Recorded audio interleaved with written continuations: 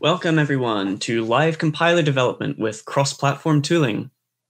Before I get started, I'd like to give a bit of background about this talk. I originally wanted to just give a general kind of cross-platform tooling talk about all of the tools we've been developing at Microsoft for C++ developers. But there's so many talks about tools which say, here's feature one, here's feature two, and we'll just walk through why you would want to use them, how they work. And those talks were all fine, but I wanted to actually build something, show how you could use these tools to make an actual application. So I came up with some goals. My first goal was I wanted to develop a small cross-platform application live. I wanted to target Windows and Linux because we've been doing so much work in Visual Studio and Visual Studio Code for supporting targeting Linux. Even if you're developing on Windows, targeting Linux should be just as easy. I also wanted to demonstrate dependency handling because this is such a pain point in C++ at the moment, and there's a lot of different solutions out there. I wanted to talk about one. I also wanted to build something powerful, not just a silly kind of toy application, something where you can actually look at it and say, oh, wow, like look at what you can accomplish in an hour with all of these tools. And that's kind of the sticker here. I have an hour to do this all. So I had to think and came back to what I pretty much always end up on, which is building a compiler. What could possibly go wrong building a compiler in an hour? So welcome to compiler speedrun, 45 minutes, 100%. Let's go. Source language. So a compiler has a source language and a target language. The source language is the language which it takes in code from, and then the target language is the language it outputs code in. Usually the source language is a high-level language like C or C++ or Java or whatever, and the target language is an assembly language like x86 or ARM, or it could be another source language. Like you have compilers which will take source language like nim or even C++ and then translate that to C. That's still a compiler. The source language for today is brainfuck. This looks ridiculous, but this is actually one of my favorite languages because it is actually a very, very simple model of programming, and it's also Turing complete. So I'm going to go through how brainfuck works so that you kind of understand what I'm going to be doing with this compiler. So brainfuck operates on an infinite tape of zeros initially. This is all just cells which can go from 0 to 255. Then you have a single pointer which tells you which cell you're currently looking at. And this pointer can move up and down this infinite tape.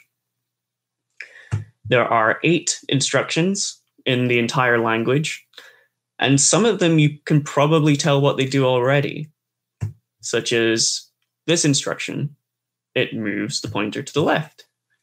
So every time the language, the interpreter or the compiler sees this character, it's going to move the pointer one space to the left. Similarly, the right one moves the pointer to the right.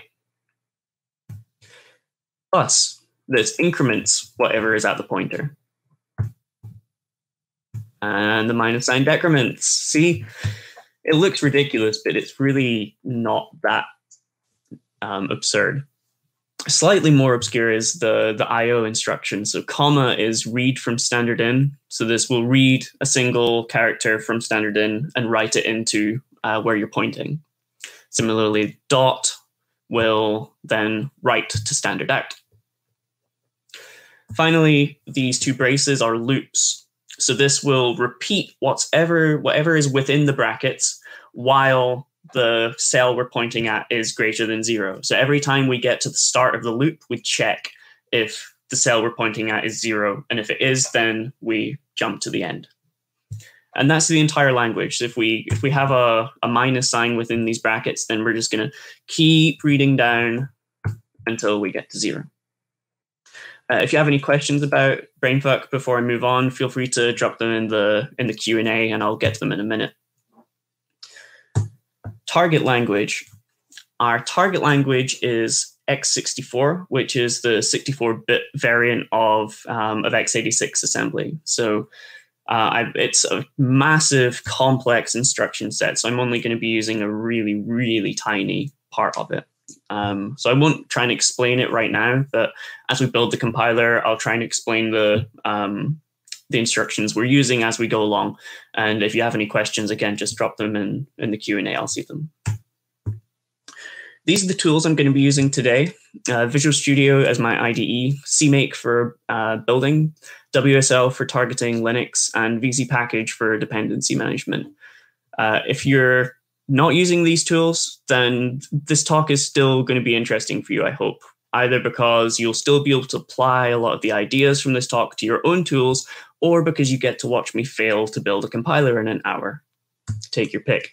Here are some alternatives. You might be using VS Code or CLine for IDE, Meson, Build2, so on and so forth. A lot of these, the concepts that I'm talking about are going to transfer over. Getting started. All right. So I'm going to apparently search for something. This is going well. Visual Studio.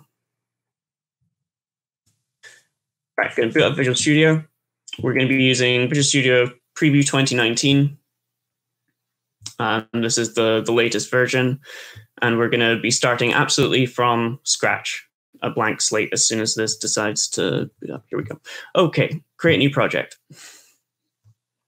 We're going to, as I said, make a CMake project. So Visual Studio comes with its own CMake project, which you can just click here, and then we're going to call this Shame Duck. Hit create, and this is going to build just a really, really basic CMake project for us with all we need just to get started coding. Here we go. All right. So now we're in our familiar Visual Studio environment. Down here, I've got a developer PowerShell, which I'm going to be using just because I'm building a command line compiler. So this is going to be handy. Just to give you a quick tour of what we're given, this is a basic CMake project. We have a single project with a subdirectory. This then has a single executable with a single source file. And I'm just going to get rid of all of this. Okay, let's get going. All right, our compiler is going to have 3 stages. First, we're going to go from our source code to assembly. This is going to be our compile step. Next, we're going to take our assembly and generate an object file from it. The object file is a binary representation of that assembly. From this object file, we are then going to generate a final executable, which we can run. I'm just going to stub out all of these functions right now. The compile stage is going to be by far the most complex in our compiler because for the assembler and the linker, we're just going to call out to external tools. We already have an assembler and a linker available, so we're going to use those. As far as I know, Windows does not come with a brainfuck compiler built in. All right, to start off, we need a couple of files. We're going to need an input file, which has our brainfuck code in it. And we're going to have an output file, which is going to store our assembly.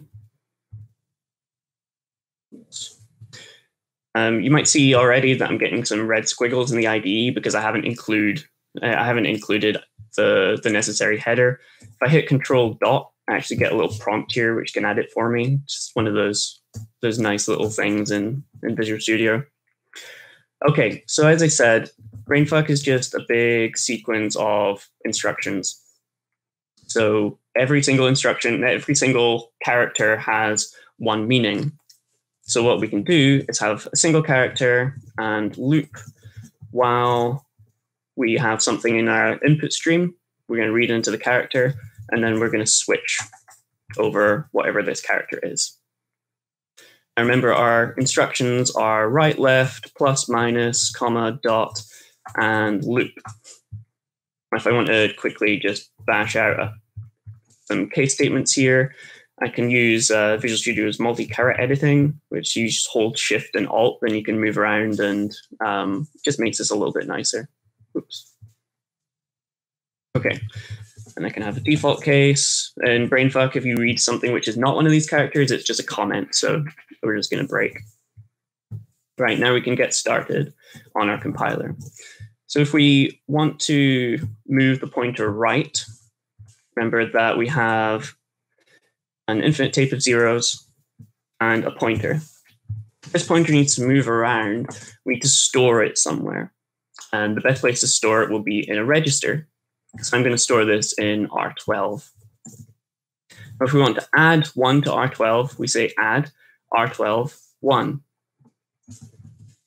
This is an x86 instruction. Add is the instruction. R12 is the destination. And 1 is our immediate value, which we're adding. Hopefully that is not too confusing. Very similarly, if we want to move it to the left, we just subtract. Change add to sub. Again, any x86 questions which are relevant, please drop them in Q&A. I'm not an x86 expert, but there are probably people who are. So, if you have a more complex question, feel free to ask that as well. If we want to increment what's through the pointer, then we need to dereference it. That is done by saying how much we want to dereference. So if we want to treat it as a char or an int or a long or whatever, and just adding some brackets around the register here. We can do that here. And those are our first 4 instructions already done. Now, I said that we wanted to target Windows and Linux. So far, I haven't really done anything like that. I can build this for Windows because if I hit Shift Control B, then it's going to say I have an unexecutable. Oh, this executable instead of link. There we go. If I build this, then this is going to build me a Windows executable because by default we're targeting x64 Windows on CMake. But I want to target Linux. And to do that, we're going to use WSL. Okay, WSL. WSL stands for Windows Subsystem for Linux. It lets you install Linux distributions easily. Now, note that this is Linux distributions. This isn't like Cygwin, where you have a Windows environment and you have a bash shell, and then you have all of the kind of nightmares which come with path mismatches and the package manager not having what you want, or all of these kinds of things. These are literal Linux distributions. Like you're installing Ubuntu or Mint or Arch or whatever. You can run bash shell scripts and Linux command line applications like pretty much anything which you're used to. If you want to use Tmux or any of the programming languages which are available on Linux, or any of the services, SSH clients, things like that, they're all there. My favorite thing is being able to install additional software using the Linux package managers. Like Windows is getting its own package manager, which is nice, but the Linux package managers are just really, really wonderful. I'm particularly fond of Pacman, and just being able to be in Windows and have Pacman available as a tool to use is so powerful.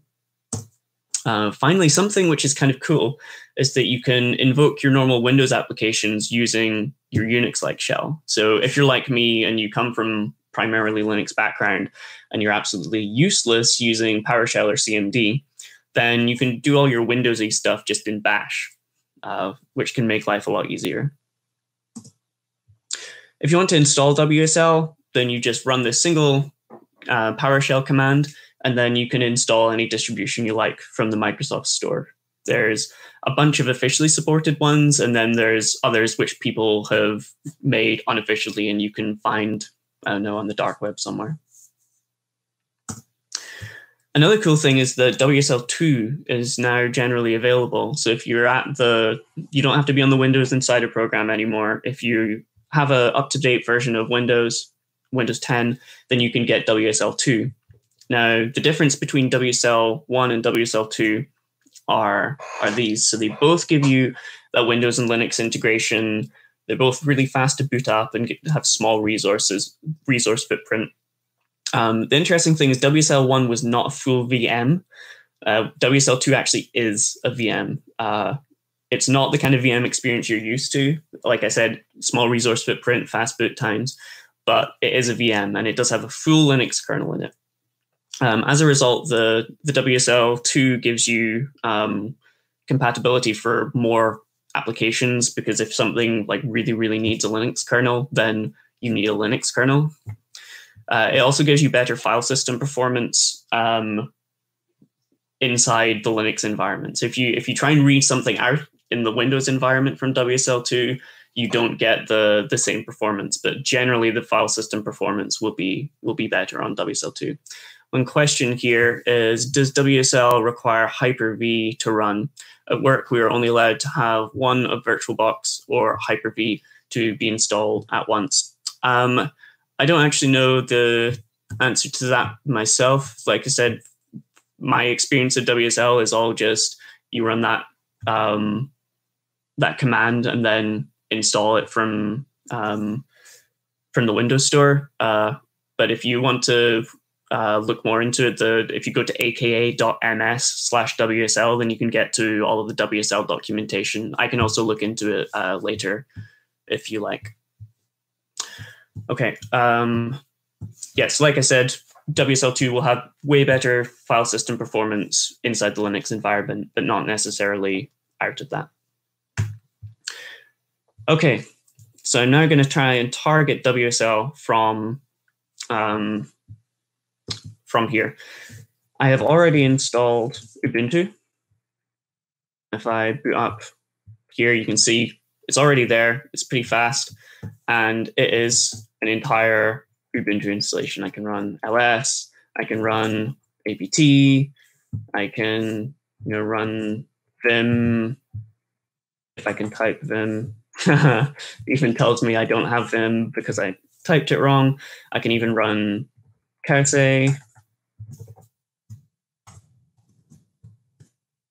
Yay. So yeah, anything you're used to on Ubuntu is going to be right here. Now, if I want to target it, you might be used to a configuration experience where you have to set up a SSH daemon and set up all the ports yourself and things like that. But this is actually way easier than that. I just go into my configurations, I hit the plus button, scroll down to WSL right at the bottom here, click it, save, and we're done. If you want any other configuration options, those are all available in this this editor here, or you can edit the JSON files yourself. But that's literally it. You add a configuration, and now you'll see that this is CMake going off and doing all of its Linuxy stuff. It's oh no, this is still targeting Windows. If I switch over here, then we should see CMake doing its Linuxy stuff. So it found if it found my vcpkg installation, which I have in my Linux distribution, which we'll get to later. And you can see that this is using GCC 7.4. And it's all just worked out this by itself. I did not have to do any sneaky configuration before I started this talk. It's all just done. And now if I hit Control-Shift-B, then it's going to build my Linux version. There we go. Build and linked. And if I go to x64 one, then it's going to flip and I can build my Windows version. And that is built. Yes, there we go. Okay, now if I go back to my PowerShell, I can actually drop straight into WSL by just typing WSL. And now I'm in Ubuntu, right where I was. It's really nice. So if I want to run my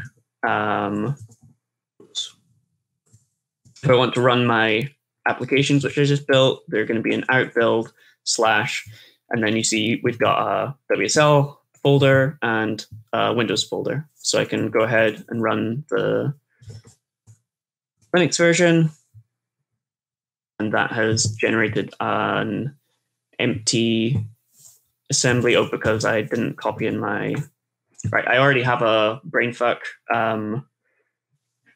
Hello World program, which I put away earlier. This is what it looks like. Don't try and understand it. It's hello world, just trust me. So now that I have a hello.bf in here, I can run my compiler, and I've just run a Linux application from the command line in Windows, which I built on Windows targeting WSL, and it's now generated me some assembly. And like I said earlier, I'm not just able to run the Linux version here, I can also run the Windows version, machineduck.exe, and that gives me the same output.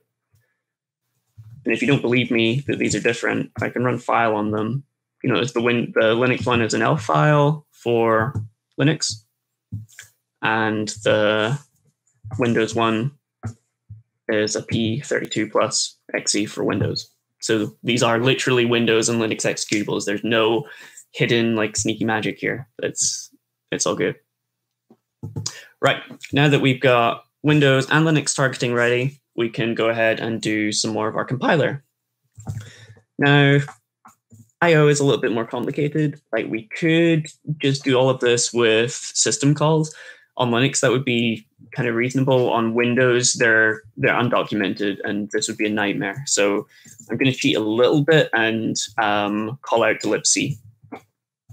If I call getchar, then this is going to call the libc getchar, which I'll link against later, and it's going to put the result into the AL register. And I want to put this into where we're pointing at R12. So this will get our character from AL and move it into this location here. Similarly, if I want to put a character to stood out, then I'm going to move into CL the currently being pointed at. CL is just where the calling conventions are going to expect this argument to be. And then I'm going to call putchar. I'm just going to double check this because that could go wrong. Looks good. All right. So that is our IO instructions. We're going to call getchar and we're going to call putchar. Feel free to ask any questions about these instructions you like. And now we're going to do loops. So loops are a bit more complicated.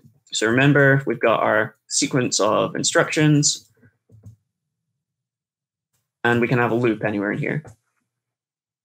Now, how the loops are implemented, if we're going along executing these instructions and we get to here, first we check if what we're pointing at is 0, and if it is, we jump past the end of the loop. If it's not, then we're going to execute all this code and then jump back to the start. Now, another problem is that these things can be nested, so we need to be able to match up these braces and implement all of this in assembly. So what we're going to do is we're going to use labels to implement these jump points. Labels in assembly just to use essentially mark a point in your code where you can jump to. And I have a question saying, on Linux, the function argument should go in RDI, shouldn't it? Yes, I'm going to get to that later. Don't worry. I'm glossing over it at the moment, hoping no one will notice, and someone noticed. Anyway, yeah, so these things can be nested. So yeah, we're going to use assembly labels, which allow you to just jump around your code. And we're going to use a stack to make sure that we match all of these things up. So if we go ahead and make a stack, not that, of integers for our labels, and then our current label will be 0. So our labels are just going to be label, number, start, and end. And we can go ahead and ask our ID to include stack again for us.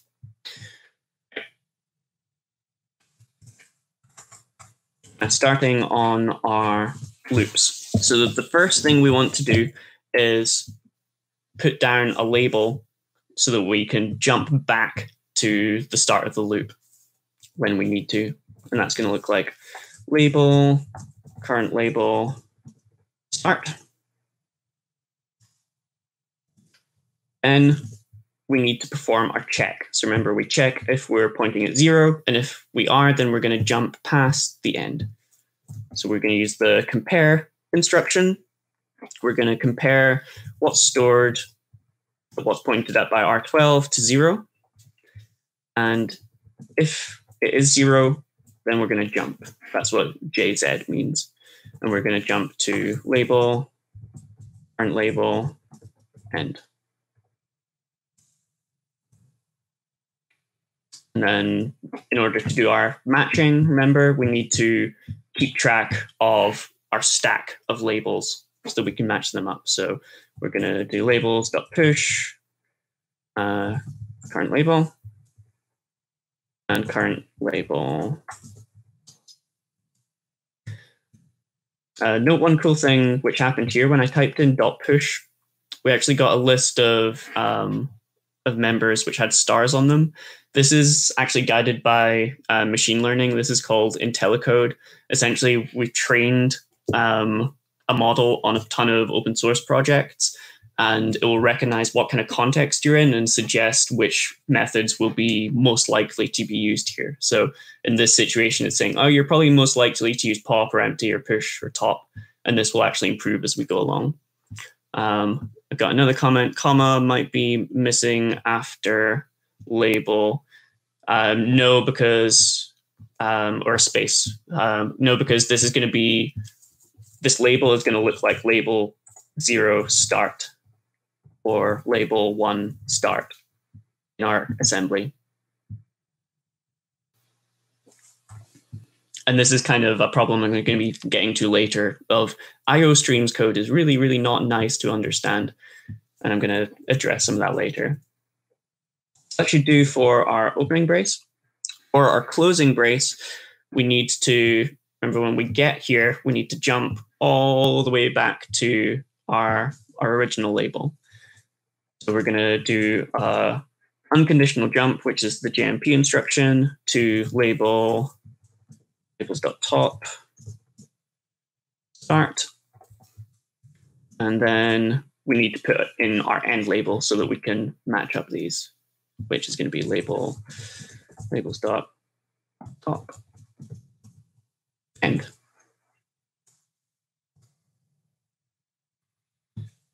In order to keep track of our labels in our stack, we are going to pop the top of the stack once we're done here.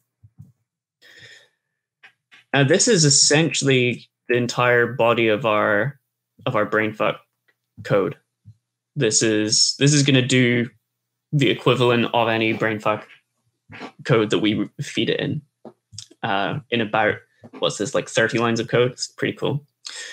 I do have some problems with this, though. One is the problem I mentioned just a couple of minutes ago of this code is really not nice to read at all. Like, we've got these chevrons everywhere. People didn't understand if there should be a space here or not because it's unclear what this is actually supposed to be. It would be way nicer if we had like a Python style formatting library or something. And fortunately, one is actually coming in C++20 with formatlib. It's a really, really nice like Python style formatting library for C++20 for C++. I don't have an implementation of C++20 with formatlib right here, but I do have vcpkg installed. And I have another question which says, shouldn't the jump on the closing bracket be conditional? No, the jump shouldn't be conditional because this is when we get rid of this. The jump shouldn't be conditional. We're always doing the check here. And if we are not pointing to 0, then we're going to read all the way here, and then we're going to go jump back, and then we're going to do the check again before we do the loop. So the check is always at the start, and then we jump back at the end.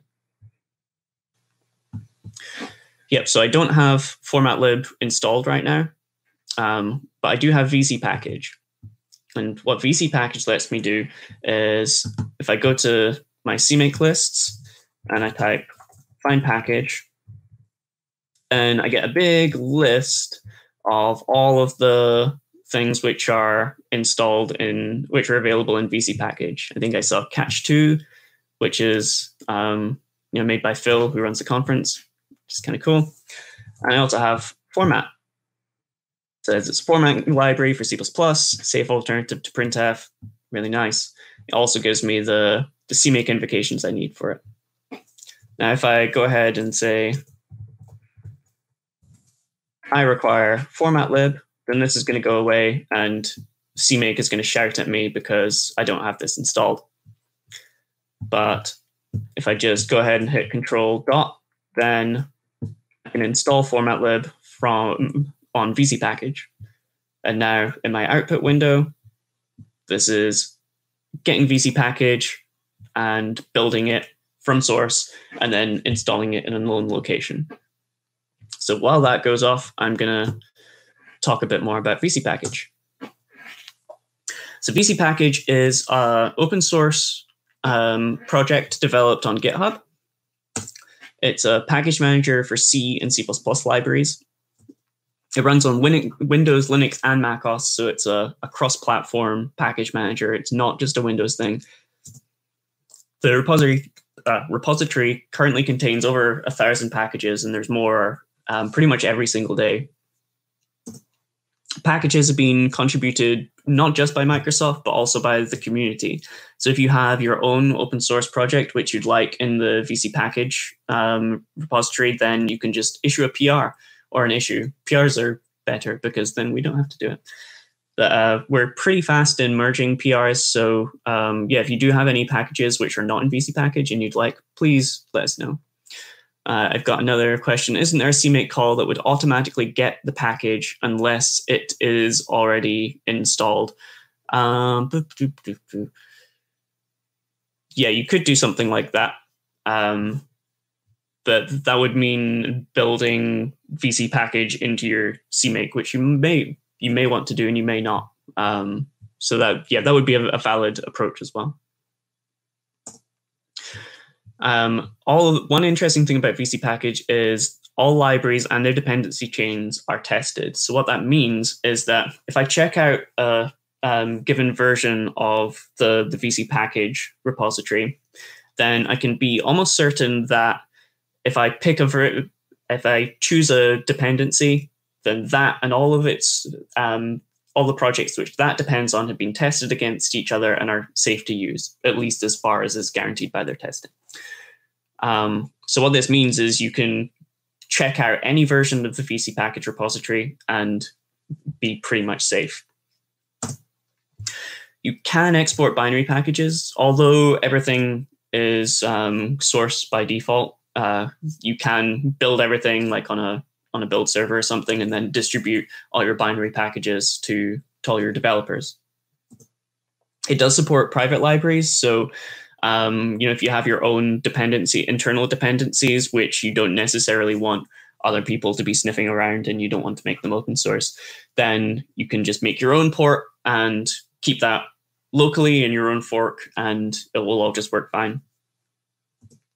You can and you should pin your dependency versions, by which I mean you do not want your dependencies being upgraded underneath your feet because that causes problems.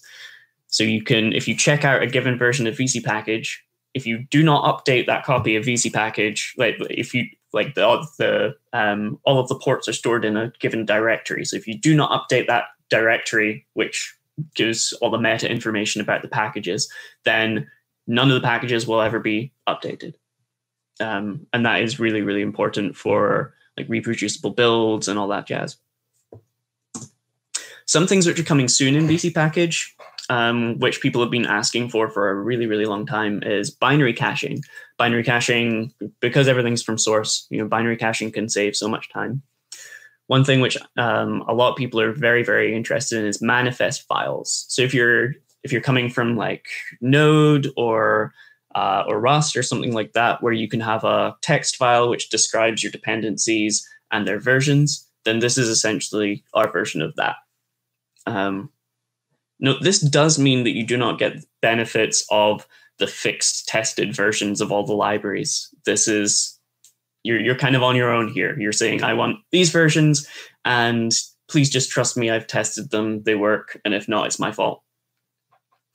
Another thing is package federation. So we currently have one source of truth for all the vcpkg packages, but we're thinking of introducing a federation where packages can be stored other places and then federated into one place where you can just grab them from anywhere. And also shipping in Visual Studio and Visual Studio Code. So currently you have to pull it down from GitHub and all that jazz, but we want to ship this in our tools. Any more questions about vcpkg? Use Q&A. Okay, so hopefully this is all built. Yep, took about a minute to build. And it's hopefully given me those commands again. So if I go ahead and link against format, don't need the header only version. Okay, this should regenerate all the CMake information. And if I go ahead and build, then it should all work. Build succeeded, sweet. Okay, so now if I want to use format lib, I'm gonna add my include up here. I misspell include, yes I did. A couple of questions. Is there a multi-configuration on one platform support? If you want to do that for vcpkg, you would need to have separate vcpkg installations, which if you're coming from other systems might sound silly, but it's actually a pretty reasonable thing to do with vcpkg. How does the binary caching work on Linux? There are multiple distros with different libc versions, etc. I am not sure on that. This is, as I said, kind of future work, which we're doing at the moment. So I would keep my eye out for updates on our blog. We do have a post which gives a bit of details on our roadmap, which includes some information about binary caching, but we haven't at least told everyone else what we're going to do with binary caching yet. I'm sure the team who are working on it know a lot more than I do. So if you want more information, you can always just contact me and I'll put you in touch with the team. Okay, I have now included format ostream. So hopefully if I come down here, yep, I now have format lib with full IntelliSense and everything. So I can now go ahead and change my icky iostreams code into pretty format lib. Like I said, this is kind of Python style. I'm saying that I want the whatever 0th argument you give me as a format argument, and I'm going to give it current label. So now I don't have any chevrons. I don't have to split up all my stuff. It's pretty clear what I meant here. I meant label something start as a single token. I didn't want a space in here. This is just way better in so many ways. And similarly here, format, oops. All right. Completely chevrons. My favorite part of coding is deleting things. I don't know about you. There's just something very therapeutic about it. There we go. The last thing I need to format lib is, as was noted earlier, I was a little bit sneaky, and this CL is only the Windows register. The calling conventions on Windows and Linux are different, and they expect arguments in different registers. So I need to fix this up. I can do that here again, print out. And I'm just going to call this rgreg for now. Then up here, I'm going to have an ifdef.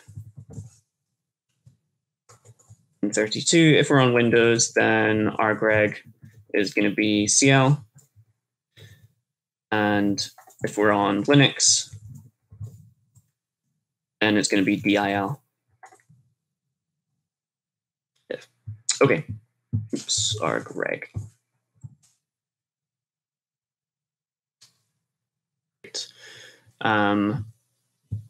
Okay, so that should be all of this done. One other thing I need is, since we have all of this memory, I need to set this up. I need to set up a big stack and I need to zero it all out. And to do that, I need what's called a function prolog. Prolog is essentially a large bit of assembly which goes at the top of any function and sets up the stack, saves any registers which need to be saved, all of that stuff. And I'm going to use C++11 raw string literals, which essentially just mean I don't have to end up adding in all of my new lines and things like that. I can just write all of this in line. Okay, so there's a few x86y things going on here, and assembly things. My function is going to be called _start, so I need to declare that as a label. I'm going to be calling some libc functions, so I need to declare those as external symbols so that the linker knows that we need to try and find these somewhere else. I'm going to be calling exit later as well, so I want that. I want to declare that I'm now in my text section, which is where code goes, and then this is now my function, which is going to be called when our program is started. We need to set up our stack. Now, this is an infinite tape. Unfortunately, my machine does not have infinite memory. I don't know about yours. So I'm going to just pick something which is infinite enough, like, I don't know, 4,000. This just subtracts 4,000 from the stack pointer, which is going to allocate us 4,000 bytes of memory. Now we need to zero all of this. Fortunately, x86 comes with what's essentially a memset function, and we can call it like this. We say we want to write the byte 0, we want to write it 4,000 times, and we want to start at the stack pointer. Then we call rep stosb. As you'll notice, x64 instructions are really, really easy to pronounce and memorize, and this is a sterling example of that. Finally, because we're going to be using R12 as our pointer, we need to initialize our pointer to RSP. Then we need to get a little bit more memory for calling functions. This is called shadow space. It's just something which the Windows calling conventions require. Now that's enough for our prologue. If we write it out to our file, that should be all good. Now at the end, we need an epilogue, and this is a lot shorter, don't worry. The epilogue, very similarly, is just a bit at the end of your function, which you use to restore any other registers or restore the stack pointer, things like that. And we're going to use it to restore our stack pointer and return 1 from our function. So we just have to add back on that 4,064 bytes, which we subtracted earlier. We're going to return 0 and call exit. Write that out to our file. And this should be good. This should be our entire compile step. So now all that's left is to call out to our assembler and our linker. I'm going to use NASM as my assembler because that's supported on both Windows and Linux. It's a little bit different on, we need to generate slightly different object files on Windows and Linux, so we're going to have another ifdef.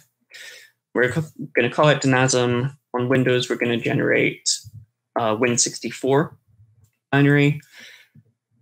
temp.asm is where our assembly is, and our output is going to be temp.obj. On Linux, this is very similar. However, we just have an elf file, and we're going to call it temp.o because it's just a little bit more idiomatic. Okay. Note one interesting thing is that this version of the ifdef has actually been grayed out a little bit because the IDE has recognized that Win32 is defined to 1, in our current configuration. So we can kind of visually see that we're not currently compiling this code. If we flip to, here we go. If we flip to Linux, then the shading is going to change. And we'll see this up at the top as well, where I have a feeling, yes, I wondered why this shading was wrong earlier. And this pointed me to the fact that I had too many underscores in my ifdef. So this is, my IDE actually helping me in live coding, which is always nice. Okay, so that's going to be our assembler.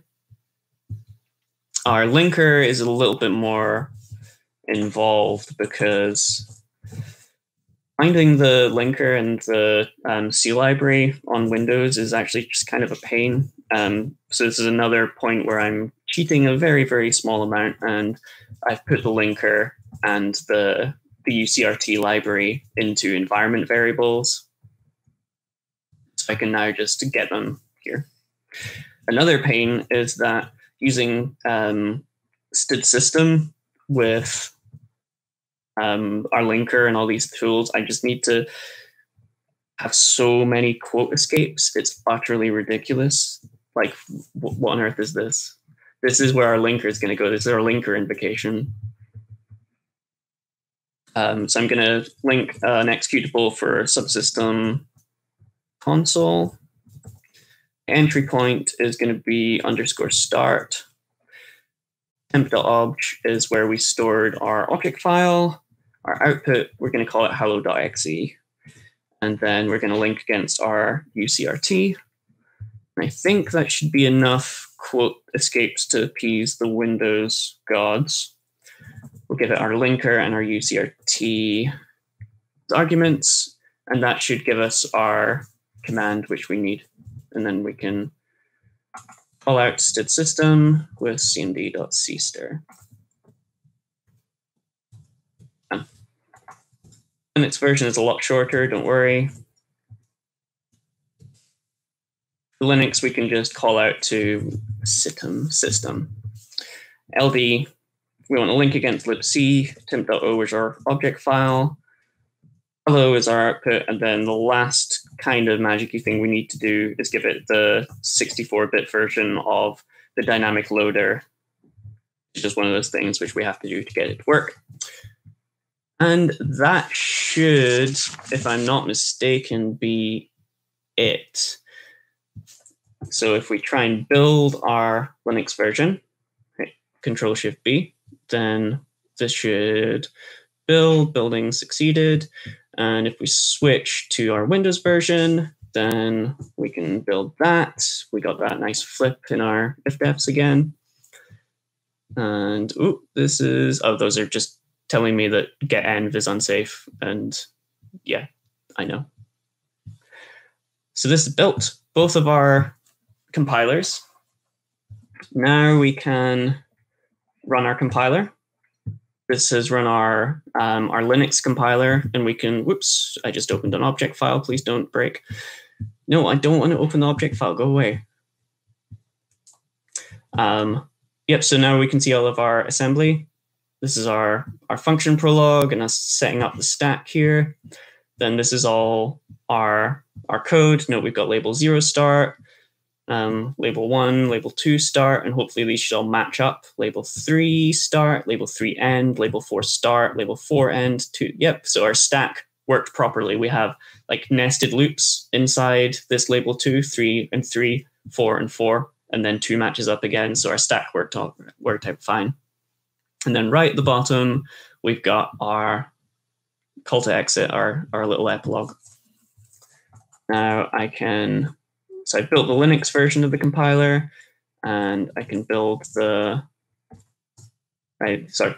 I've built the Hello World program out of the brainfuck code on Linux using the Linux compiler, and now I can use the Windows one. Okay, and now I've got hello and hello.bf. Now, if I'm feeling really, really brave, I can actually try and run both of these, at the same time. And if everything has gone very, very well, and I've not made a single typo in that program, then this will print out hello world, hello world. What do we think? Let's go. It worked. Oh my God, first time. Hello world, hello world. And that is a compiler built in just over 50 minutes with additional explanations. All right, so I have some resources which you can go and look at later. There's the vcpkg repository at the top, instruction for WSL, some information about our CMake support because we've been working really, really hard on that, and targeting WSL, like getting that experience to just create a new configuration and suddenly target Linux is really, really nice. I've also linked the effective CMake talk by Daniel Pfeiffer, which I just really, really like and want you to all watch, because if everyone just writes CMake nicely, then it makes my life and everyone else's lives so much easier. So please do that. Please go and watch this talk. And also Robert Schumacher's talk on writing packageable libraries. So I'll take any more questions, but that has been live compiler development with cross-platform tooling. Thank you very much. I'll wait for, what is it, 30-second delay or whatever for any questions to roll in. You can also just put in Q&A, congratulations on getting it to work first time, because that was nice. All right, I'm not seeing any other questions, so oh, this talk was awesome. Thank you very much. Great. All right, I'm gonna end up there. Thank you very much, everyone. Goodbye.